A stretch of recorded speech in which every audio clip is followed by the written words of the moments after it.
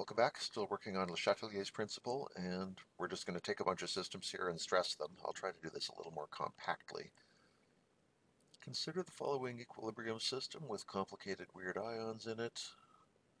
It's endothermic because the heat's on the left.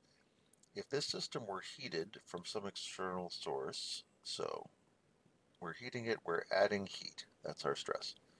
The system will react by trying to consume heat, so it will use up all the left side stuff, and it'll produce more right side stuff. What would happen to the color? Well, we're losing left side, so we're losing pink color, and we're producing more blue. So the color, if it was pink, it should shift from pink towards blue. Consider the following equilibrium. Nitrogen. Okay, so they're making ammonia again here. Which way will the system shift if we decrease the size of the vessel? This system has 4 moles of gas on the left, only 2 on the right. If you reduce the size of the vessel, like you're crushing the container and crushing the gas inside it, the system will go to its smaller side because that's what crushing does. You're forcing things to get smaller. So it will shift to the right, you'll get more ammonia. And B, if we increase the size of the vessel, the exact opposite. If you relax the pressure on something and let it expand, it will stretch out and go towards its bigger side. So larger vessel, the system will go left where there's 4 moles of gas instead of 2. Again, remember, we're only counting gases when we do this. Solids and liquids basically don't matter when you're looking at a volume change.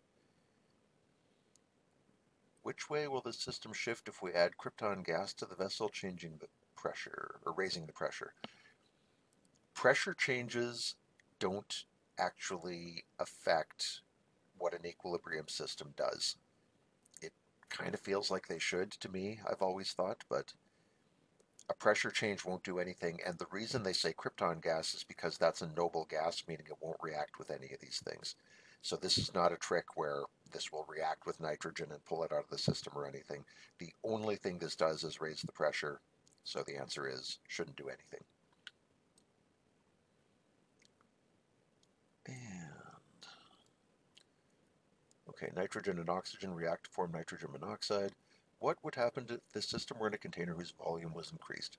If you count gases in here, we have 1 mole of nitrogen and 1 of oxygen. That's 2 moles. We have 2 moles of nitrogen monoxide on this side.